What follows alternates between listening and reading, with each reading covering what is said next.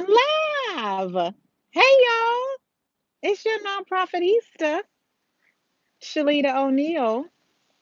I promised I would be on here at 1 o'clock just to get a feel for what you all need and talk about anything nonprofit wise that you have on your heart as a nonprofit visionary, whether you just started your organization or whether you've been running your organization for a minute and maybe you just might want to bounce some ideas off of somebody, or you're dealing with a certain situation with your nonprofit and you're trying to figure out the best way to get through it. Let's talk. I really want this conversation to be led by you, although I am prepared to talk about a topic of my own. Um, I was thinking, okay, what can I share that might be helpful to everyone? And if you don't hop on and give your own sort of take on what's going on with you, then I was prepared to talk about how do you do a lot with a little, because especially if you're starting up, and not even just starting up an organization, but it doesn't matter what level you are, how long your organization has been around, you really have to be good about leveraging your resources and doing a lot with a little. Because a lot of times, we're all dependent on funding and revenue streams and those types of resources coming into the organization. And sometimes it could be coming in a little bit slower than other times, but we still have work to do. We still have expectations to meet and obligations to fulfill with our organization. And so, how do we still get those things done when we're working on a shoestring budget? So we'll talk about that too. But I want to give you a second to join, and I want to post what or comment on what you want me to talk about. What questions are you working through right now? Come on with it. It's free.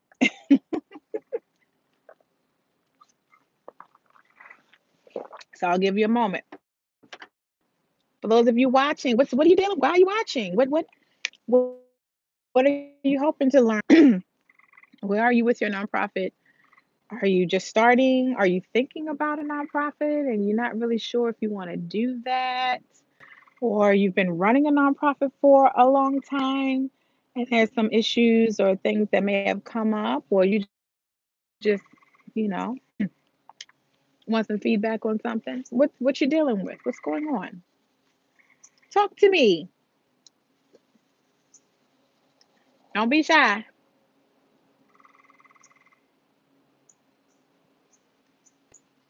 Hmm. Don't be shy, y'all. Come through. And it's nice out here too. Come on, look at the scenery. Come on.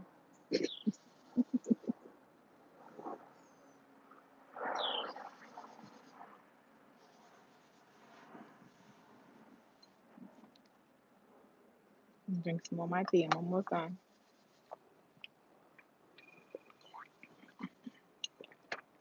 Uh-oh, it's saying low battery. I just plugged this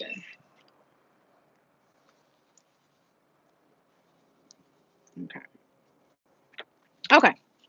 So I'll go ahead and yes. Oh, that's right. Watch live now. Come on. I got the message. They sending the messages out. Come on, y'all. It's live. It's live. It's live. It's live. We live. We live. With a nonprofit Easter. Okay. Okay, lighten up. You know, have fun with stuff. Um, okay. So I'll go ahead and I'll get started, and I'll talk a little bit more about how do you do a lot with a little. And that was something that I had to do with my organization, my first organization, and even still now with my second foundation. Um, It's nothing wrong with leveraging your resources and being smart about how you do your work. Because again, depending on what kind of funding you have or don't have, because a lot of you are like, I don't have the money, I got the money, I got the money, I got the money, I got the money. But you still need to get some stuff done. So what I did, and had to get really good at, is leveraging partnerships and resources in that way. Okay, Kim, so you said you have a nonprofit, you're looking to go more public. It has primarily been a business of one, but you're looking for the right people to bring in. Okay. Right, and that's gonna be key. That's gonna be key, key, key. Because especially when we're talking about doing a lot with the little, you're gonna need to assemble your tribe. And your tribe is your board members, your volunteers, people who can advise you on how you wanna implement your organization, but you have to take the time out to plan. A lot of times we wanna get started, we wanna go ahead and start doing stuff without taking the time to build a strong tribe because you're gonna lean on them when it comes time to raise money, when it comes time to get different resources. So, really, before you start reaching out to build your tribe or to maybe potentially bring your board members in, you have to have a good idea of what do you want to do. What's the mission of your organization? You can think through that some of that stuff. What are you asking people to get involved with?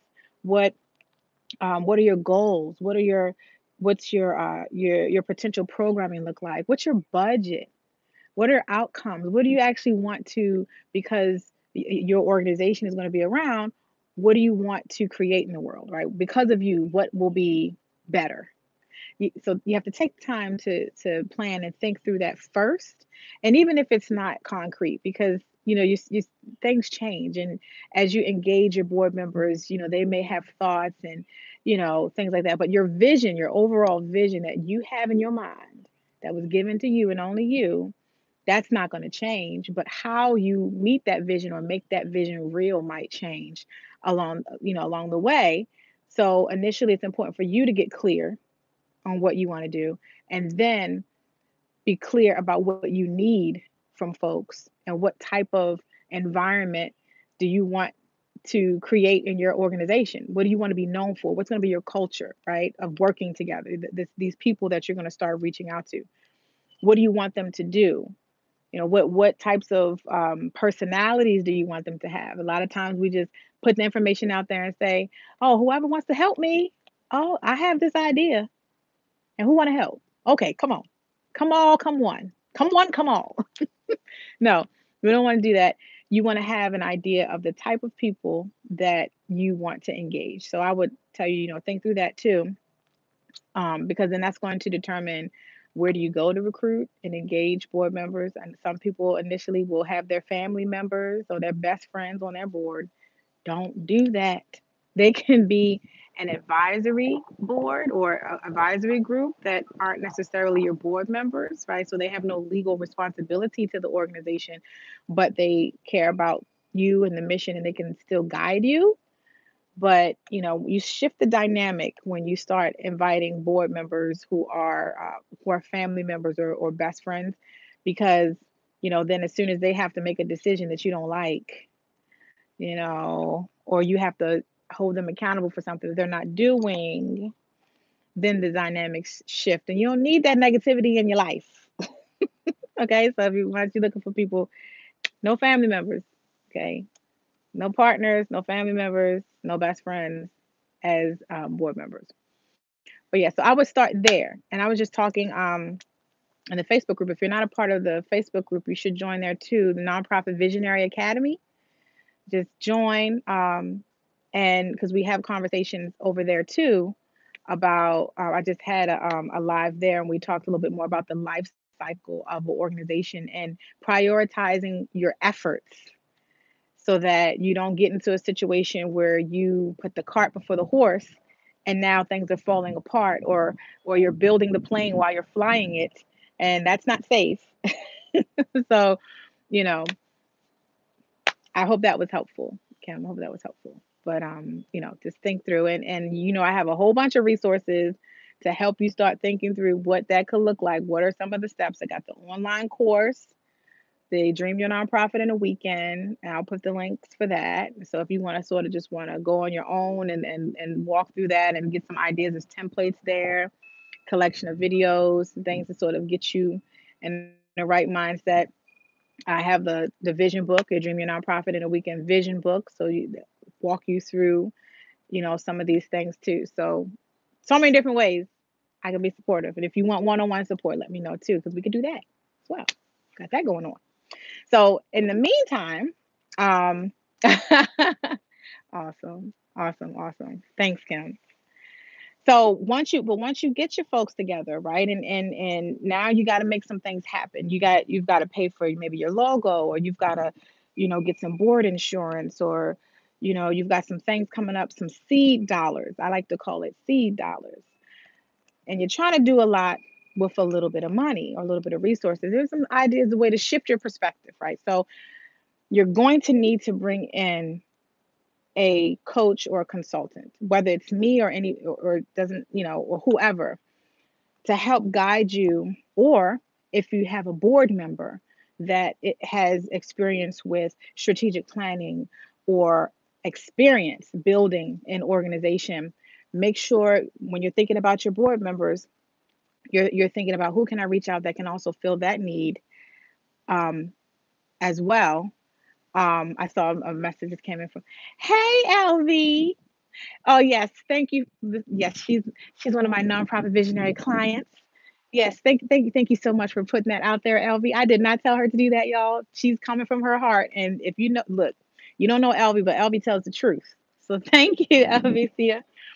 But, think through, that's one of the things when your board members, make sure that they have a collection of expertise that you are going to need with your nonprofit. So you want to have people who have experience building organizations or have that background, maybe somebody from HR, human resources. You want to have someone who has experience in marketing and maybe graphic design. You want to have an attorney on your that's well versed in nonprofit law, or that knows another attorney or has connections to attorneys who can help you with the different types of needs, legal needs you might need, right? So, or you might encounter. So be very deliberate about the talent that you attract for your board, because that can save you money, right? I mean, we're not using them. I mean, they know that they're attracted to your organization because they know they have a skill set that they want to give to you for free or pro bono, right?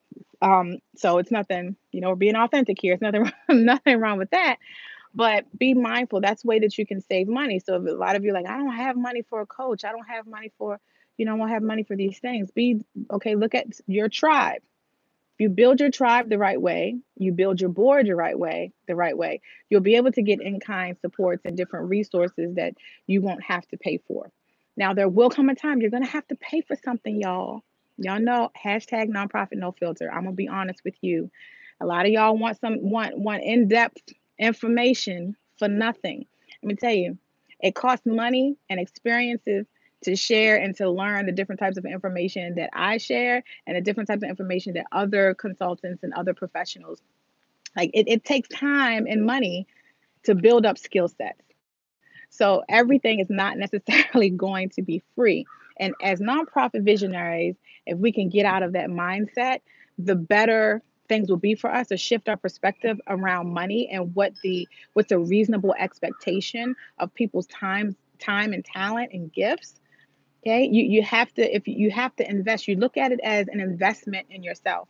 You do your due diligence when you're looking at any consultant to do any type of work. You want to do you want to look at reviews. You want to see how professional they are, how they package their information, their track record. You want to make sure that you do your due diligence first, so that you are investing your money, and you're going to get a return on that investment. You don't need, a lot of times we out here, I've had clients that'll tell me, oh, Shalita, I've been burned, man. I've been burned, and somebody done said, and okay, and I feel so bad. But I'm like, y'all need to do your due diligence. And we like to try to cut corners to save money. And when we cut corners to save money, you get what you pay for, right? You want somebody to tell you what you want to hear. And so you're gonna pay them some money to tell you what you want to hear, as opposed to somebody who's going to tell you what is real and to help you avoid some of the barriers. And maybe you may not want to hear it, but you'll be better for it, right? So we got to kind of check that. What's your role in investing in folks that don't give you a return on your investment? Hey, wait a minute, that's a word. I love when that. Listen, I start talking about nonprofit stuff, but then the other stuff coming, because I was just saying on my other page, we are our nonprofits. right? So whatever we're dealing with or whatever is manifesting in our personal lives and internally is going to manifest in our nonprofit organizations. So if you're investing in people that aren't giving you a return on your investment, you have to look at what role are you playing in that? What decisions are you making, right? That you could shift and make a different decision so that you can get what you need. Think about that. That's real. That's real talk. Same thing with the nonprofit. So not everybody that say they can help you or that comes in your space deserves to be in your space. People have to be vetted. Just the same with coaches, consultants, so you don't get burned, right? But once you find that consultant, because there's a level of trust there. Once you find that consultant, you'll find that person that you want to bring in because it is hiring consultants to do work is a natural, regular thing with nonprofits, especially the nonprofits who are successful, right? Even there's some funders that will give you money. It's called capacity building. They will give you money in order to bring in consultants to help you do work because they understand that although you may have a good board and you may have people on your board that have different skill sets and everything, not everybody knows how to help a nonprofit build certain components.